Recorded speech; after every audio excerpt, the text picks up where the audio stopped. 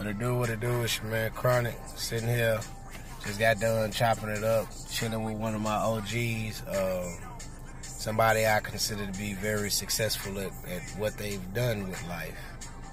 And I make it a point to, you know what I'm saying, link with the people I know that's very successful, you know, at least once a week, once every other week, just to listen, really, sit down, soak up game, because you know, they doing stuff on a different level, you know what I'm saying? One, because they older than me, so they got a lot to show me. Then second, because, you know, they have actually reached the point of success. So it's a lot of things that they do, even though we do different type of businesses, there's a lot of things that they do that I could take and apply to what I do to propel myself forward. So, you know, whenever you can get knowledge, I advise that you go get it. But anyways, the conversation we was having while we was chilling was about your word, how important it is. You know, that was the lesson for today. So I'm gonna pass it on.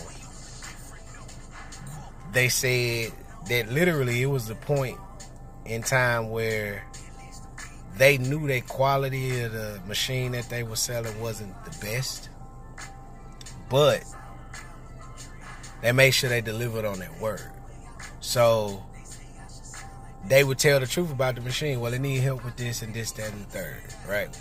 But then they'll say, but if you buy it from us, we'll give you this expansion pack. We'll give you this kit. We'll do this for you. We'll make it lucrative for you, so you could use it and, you know, do what you need to with it. And he said they got them more sales than anything else. They had salesmen that would pitch the thing, and they're supposed to be professional salesmen, and it wouldn't sell as well.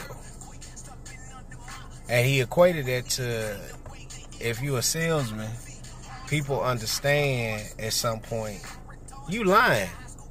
I mean, it's that simple. You know what I'm saying? I ain't gonna go all the way around how he said it, but at the end of the day, most people know when they talking to a salesman that most salesmen, they gonna lie and say whatever it is they gotta say to you just to get that sale. You know, it's not about really helping you, it's about their bottom line. And he was saying it took him longer to make it to his position of where he is in life. But since he's gotten there, he's lasted longer than most of the people that he know. And he equates that to standing on his word. People come back and do business with you. People want to do business with you because they know you're going to stand on your word. So, you know, my advice to any and everybody that's going into any business, whether it be, as I always say, whether it be music or anything else that you want to do in life, make your word concrete. And not just concrete, make it a for real foundation. You should be able to build a house on it. And if you can't, as soon as you realize your word was, you know, out of line and you can't build a house on that, go back, apologize, and correct it. You know what I'm saying? It seems like that's the hardest thing for people to do sometimes. Admit, hey, I was wrong. I need to fix this. And, you know, that's not hard for me to do. I'd actually own up to the things that I'm wrong about fast. Because the faster you own up to it, then the faster you can start soaking up the lesson that you learn from it. You know, we're going to make mistakes. It's not about not making mistakes. It's about learning from it every time. So the next time you get to that situation, you know not to do that again. So, you know what I'm saying? As soon as you see your word, hey, you know what? I thought I could deliver this, or I thought this was how it go, or whatever. As soon as you get there, immediately, you know, just, hey, make a phone call. Hey, we need to sit down and talk. Something changed, anything. And, you know, that was his advice. It's not, he said, it's not like you're going to be you can't predict the future. So you can tell somebody, I'm going to have something for you Tuesday, and something go crazy and you don't have it for them Tuesday. You can't predict it.